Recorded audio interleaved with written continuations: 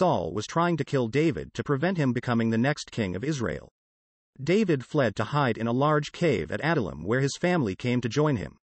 400 men who were either in distress, in debt, or discontent came to support David. Near to Adullam was the town of Keilah.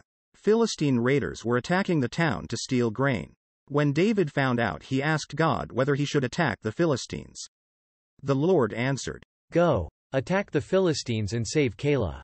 Therefore, David and his men inflicted heavy losses on the Philistines and saved the people of Keilah. King Saul was told that David was in Keilah and he thought he had him trapped. David learned that Saul was plotting against him. He asked Abiathar the priest to inquire from God whether Saul would attack Keilah and whether its citizens would hand him over to Saul. The Lord replied that Saul would attack Keilah and David would be handed over to him. So David moved to the wilderness strongholds around Ziph. Saul searched for David but did not find him. While David was at Horesh, Saul's son Jonathan secretly paid David a visit without letting his father know. "Don't be afraid," Jonathan told David. "My father Saul will not lay a hand on you. You shall be king over Israel, and I will be second to you." The two made a promise before God and went their ways. The local Ziphites went to Saul at Gibeah to report David was at the hill of Hakilah near Horesh. Saul told them to keep a close watch on David's movements and keep him updated. Saul and his army went down to the desert of Maon where David was last seen. As Saul approached one side of the mountain, David and his men were on the other side hurrying to get away. At the moment Saul was closing in on David, a messenger appeared. "Come quickly, the Philistines are attacking our land." Saul had to break off his pursuit of David to go and fight the Philistines. David and his men escaped to live in the wilderness hills and caves around En-Gedi near the Dead Sea. King Saul fought against the Philistines then. When told that David was in En-Gedi, he returned with 3,000 men to search for David.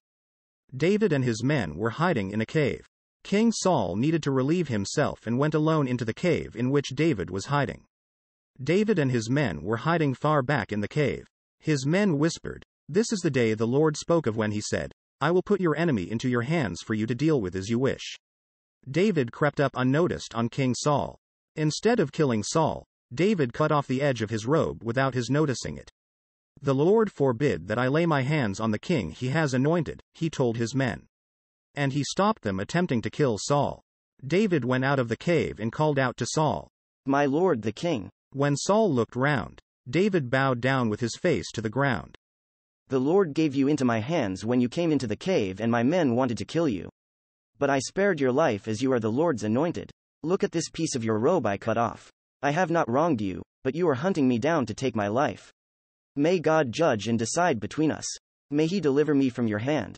Saul asked, "Is that you, David?" And he wept aloud. "You are better than me," he said. "You have treated me well, but I have treated you badly. The Lord gave me into your hands, but you did not kill me."